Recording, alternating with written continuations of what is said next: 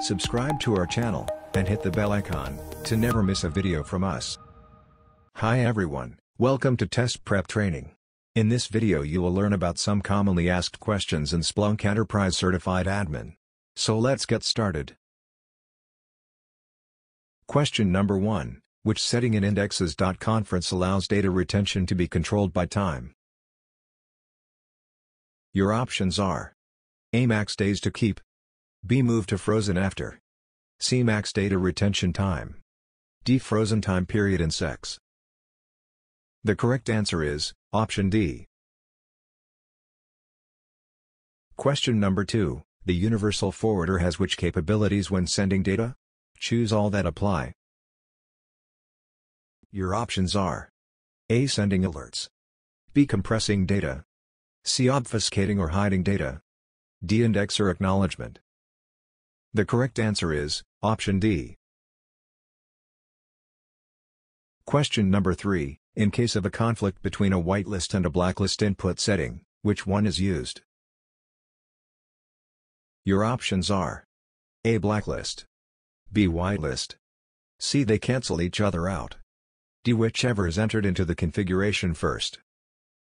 The correct answer is option A.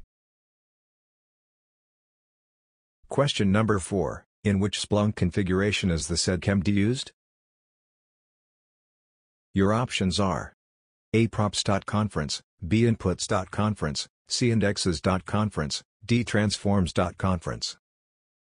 The correct answer is option A. Question number 5. Which of the following are supported configuration methods to add inputs on a forwarder? Choose all that apply.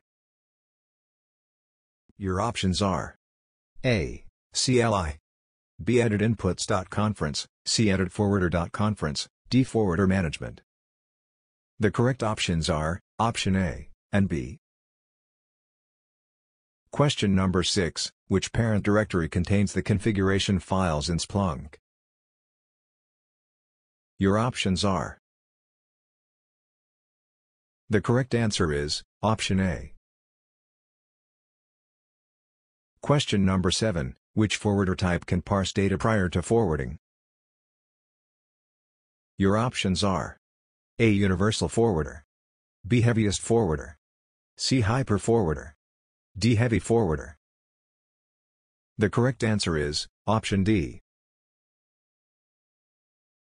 Question number 8. Which Splunk component consolidates the individual results and prepares reports in a distributed environment? Your options are A. Indexers, B. Forwarder, C. Search head, D. Search peers. The correct answer is option A.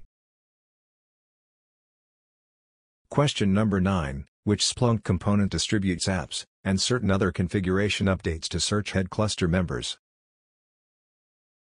Your options are A. Deployer, B. Cluster master, C. Deployment server, D. Search head cluster master.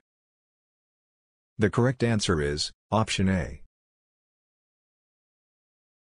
Question number 10. Where should apps be located on the deployment server that the clients pull from? Your options are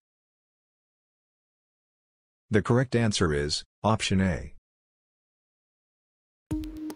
For more such videos, subscribe to our channel.